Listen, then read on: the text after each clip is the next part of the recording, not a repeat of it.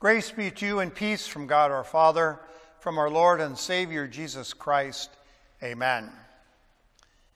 The word of God for our devotion this evening is Luke chapter 22. We read there verses 31 and 32.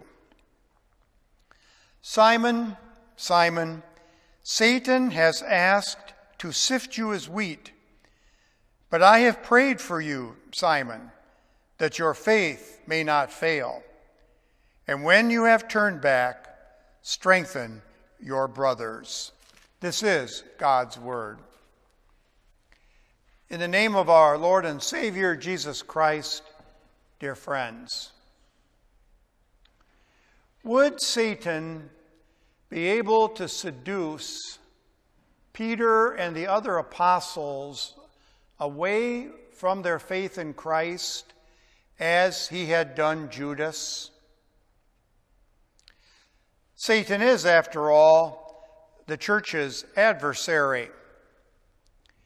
Jesus addressed Simon by his old name, you noticed. This wasn't by accident. Jesus wanted to remind the apostle of his own frailty. Simon was not alone, however, in danger. The warning that Jesus sounds, mentioning Simon's name twice for emphasis, Simon, Simon, Satan has asked to sift you as wheat. The you pronoun there is plural.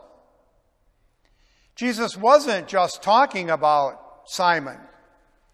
He was warning all the apostles that Satan was going to try to lead them away from their faith in him. Satan wanted very much to trouble the apostles, to trouble the church.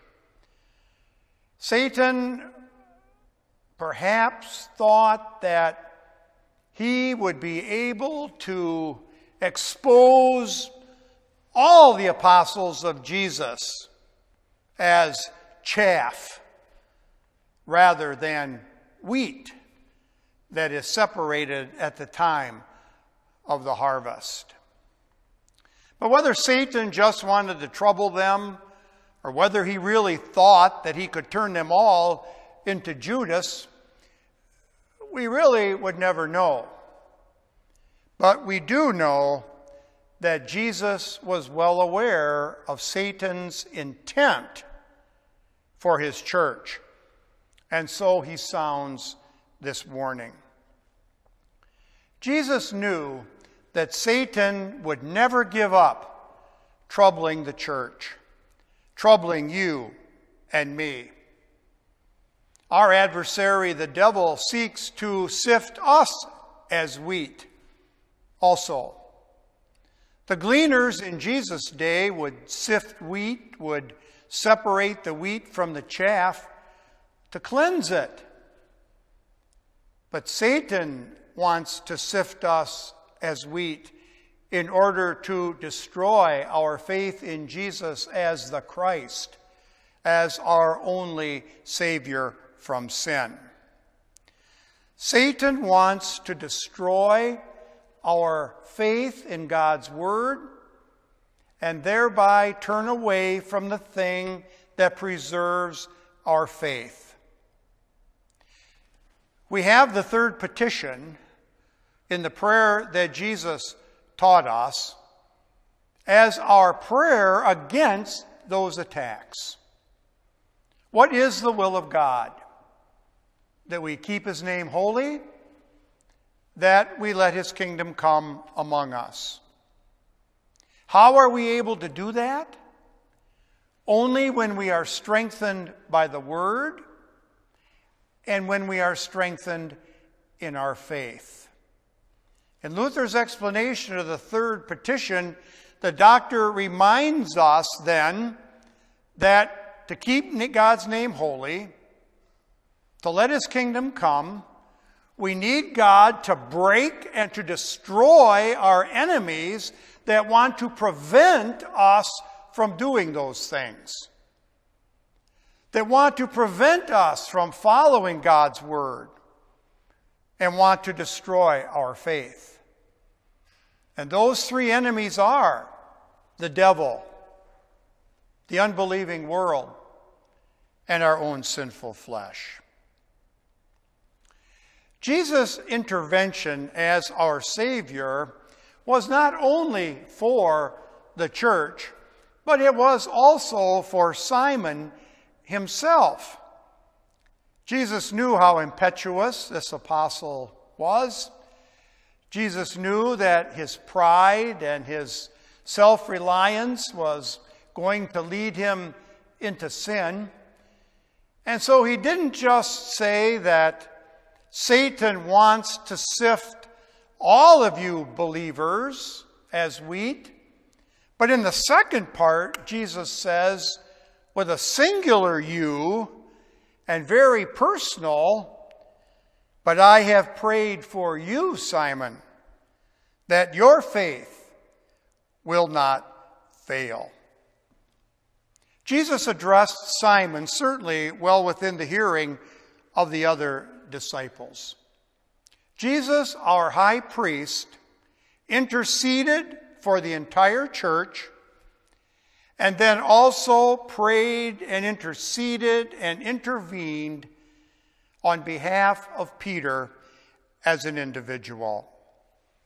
He realized that Peter needed it the most because of that impetuous nature, because of that pride, self-reliance, self-sufficiency, that boldness that made Peter say right after this, though all others will forsake you, I never will. I am willing not only to go to prison for you, but to die for you.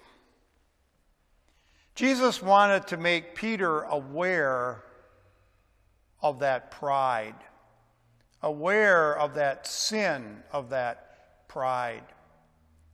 He wanted Peter to have some humility. It is with that awareness and that acknowledgement of our pride, of our natural self-sufficiency and self-reliance, that we pray the third petition. Without humility, without the realization of our total helplessness to remain in the faith, to guard our faith apart from God's word, we will be destroyed. And so we regularly pray, Our Father in heaven, your will be done on earth as it is in heaven. Empower us to keep your name holy, to let your kingdom come among us. Give us the strength by the power of your word to continue to believe in you, to trust in you until the end of our lives on this earth. Father, we call on you to break and to destroy every evil plan and purpose of those evil three: Satan,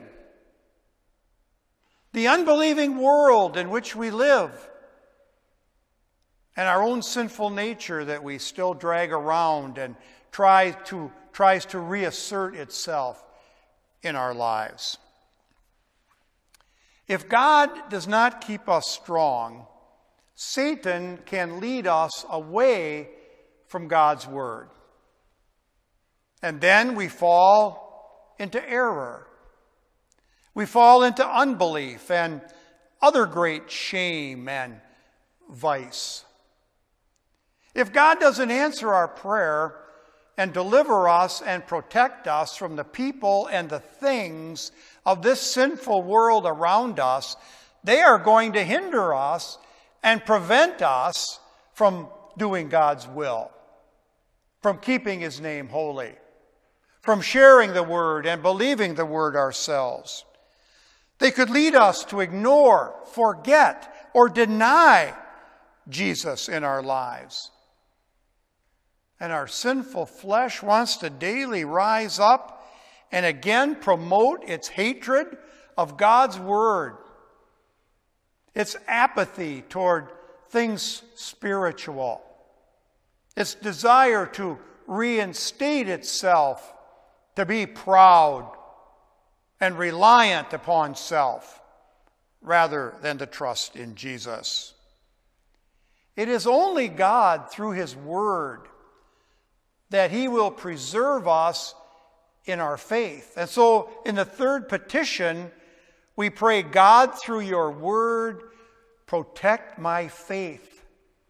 Keep me in my faith all my life.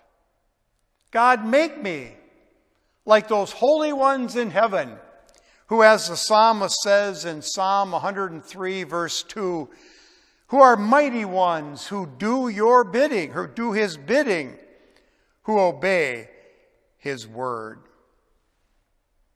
We cannot take care of God's word without God's power. We can't stay in the faith without the power of God's word. We can't lead a godly life of sanctification apart from God's word. It was God's grace alone, through the word of forgiveness that had worked faith in Peter's heart, that kept Peter in the faith, even as Peter denied his Lord around the fire in the courtyard of the high priest. Jesus did not pray that Simon would be excused from the temptations to deny him. But he said, Simon, I've prayed for you that your faith does not fail. Jesus intervened on Peter's behalf, and the Heavenly Father heard that prayer and answered that prayer. When you read the scriptures around this, you notice that Peter went back to his name Peter, even as he was denying Christ. Because Peter, even though he was denying Jesus with his mouth, Satan was not able to quench the fire of his faith in Jesus that was in Peter's heart. It was the Holy Spirit that enabled Peter to go out and to weep bitterly in godly sorrow. We call it godly sorrow because it's sorrow worked by God. It's true repentance, contrition, acknowledgement that I have sinned against the Lord, but then a trust, a belief that I have forgiveness for that sin in Jesus. And by the power of that gospel, the Spirit kept Peter in faith and keeps you and me in faith, even when we foolishly deny Jesus with our mouths and with our actions. Satan cannot destroy the faith that is in our hearts. St. Paul wrote in a oft-quoted passage in 1 Corinthians 10:13, no temptation has seized you except that is common to man, and God is faithful. He will not let you be tempted beyond what you can bear. But when you are tempted, He will also provide a way out so that you will stand up under it. And that way is His Word. That way to stand up and keep our faith is to use the Word. And we are not tempted beyond what we can bear because our high priest intercedes for us that our faith does not fail. And the Father hears that prayer that we pray in the third petition.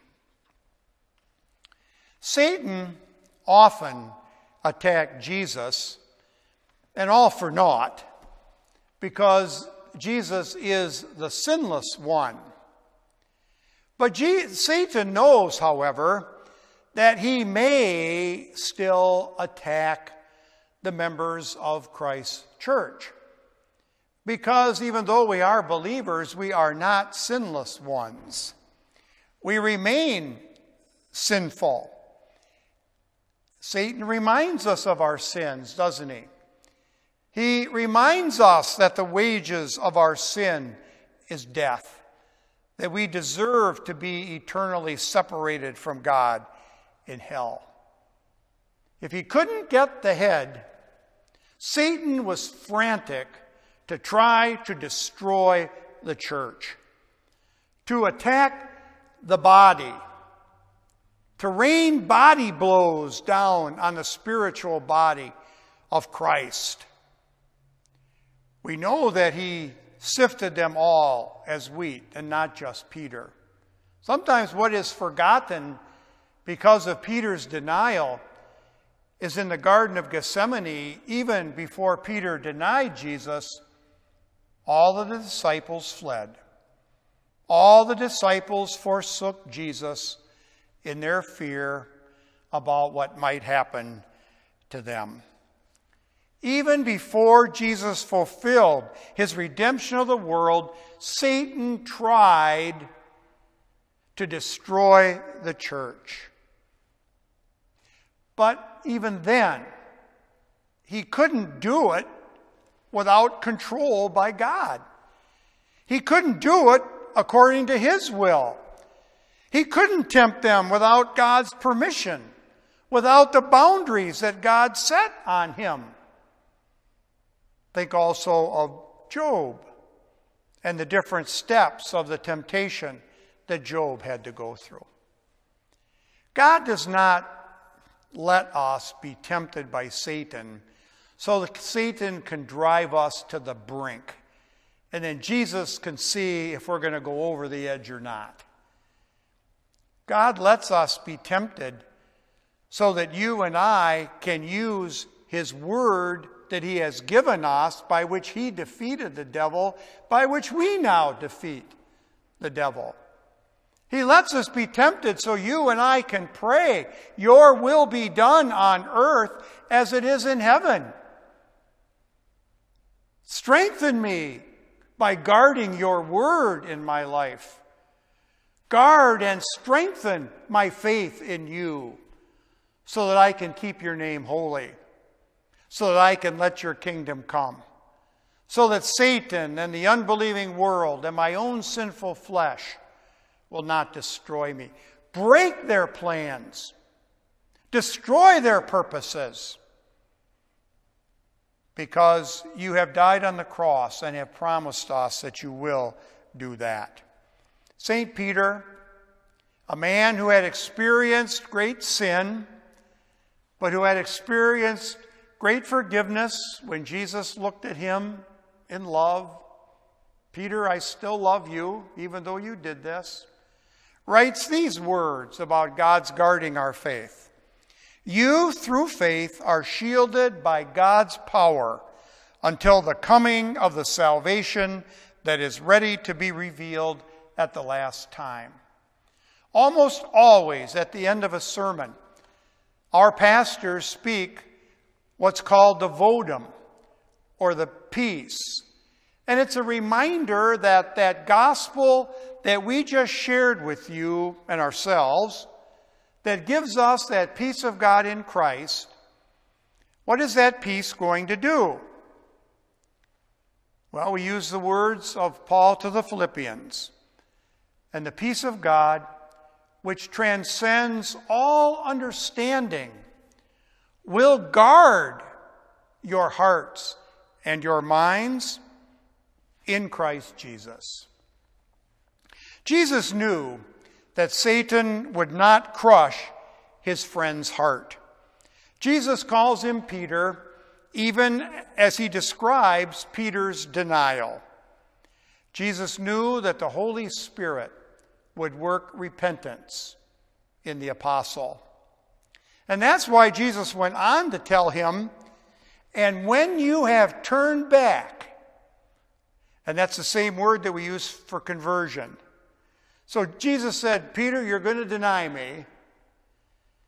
But after you've repented, after you've acknowledged your sin and trusted me for forgiveness, then strengthen your brothers.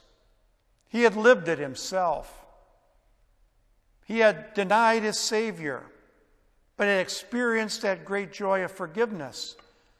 So he could go to them and say, you ran away, but Jesus forgives you. Jesus still loves you. And that would strengthen them, because that's the gospel. That's the word that would strengthen their hearts.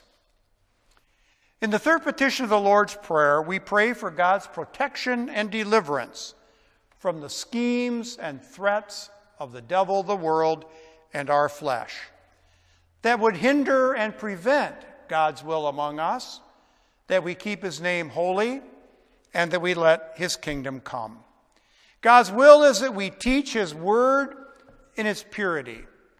His will is that all people believe his word.